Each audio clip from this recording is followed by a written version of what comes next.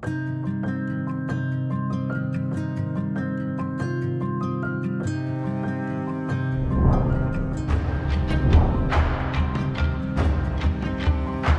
development pathway has been quite interesting. The industry is lacking candidates generally, and when Manpower came to us with this proposal, they were bringing candidates to us that we would never have got through any other means, and probably we wouldn't have started talking to people outside of or people without previous experience outside of the freight development pathway. But what it did, the freight development pathway just demonstrated that those candidates were interested in this industry.